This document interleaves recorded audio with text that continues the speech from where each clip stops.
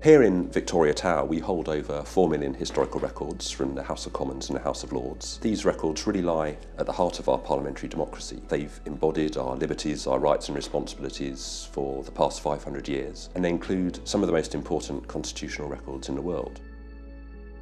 We preserve all of Parliament's records in a wide variety of formats, from the earliest to the most modern, so that's everything from 15th century parchment rolls to snapshots of our website. We ensure that Parliament's records can be preserved, whatever their format, both for current and future generations.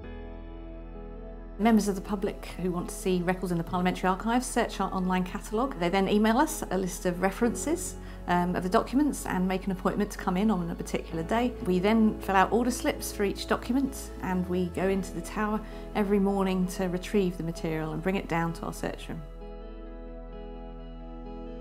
Archive staff look at all the order slips for the day and then figure out which floors they need to go to in the tower, so they can go and plan their journey through the tower and get each batch of material accordingly. They'll try and fetch out large items first and then add smaller items along the way and try and avoid going to more floors than necessary.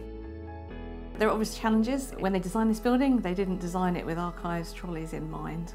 There are 12 floors which hold archive material, about 6 miles of shelving holding more than 3 million records going back more than 500 years. The Victoria Tower was purpose-built, designed as a record repository, but it wasn't designed to have 12 floors, and it didn't have any lifts in it at first, and so the lifts had to be shoehorned in afterwards, and they're very small.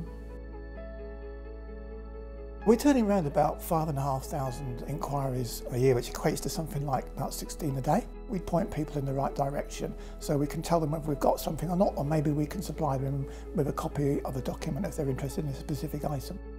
Most of the inquiries we get are by email. Also, people do ring us up and ask us questions as well. For people who can't come in to visit, basically we have a range of different online resources. We do obviously have our online catalogue, which really helps people a lot because they can identify material and then send us an inquiry, maybe asking for a copy of something.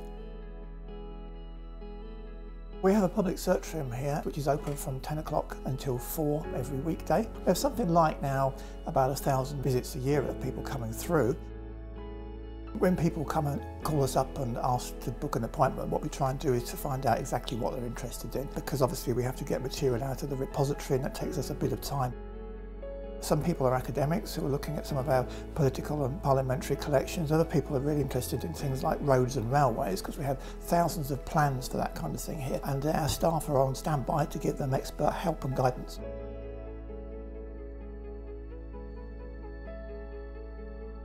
So we have about 1,000 visitors a year who come on group visits to the Parliamentary Archives. The idea is they experience behind the scenes, so they don't just see the search room where people do their research, but they get to go inside the Victoria Tower.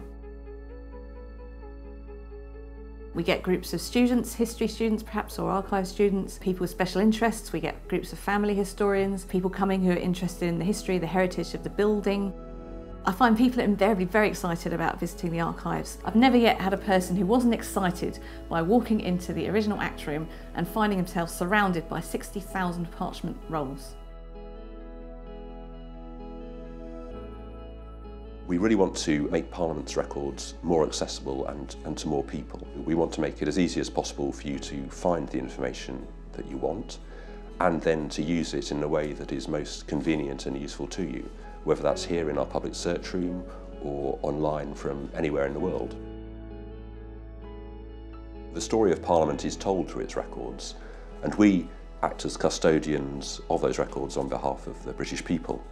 And our role is to ensure that that story can continue to be told and understood both now and into the future.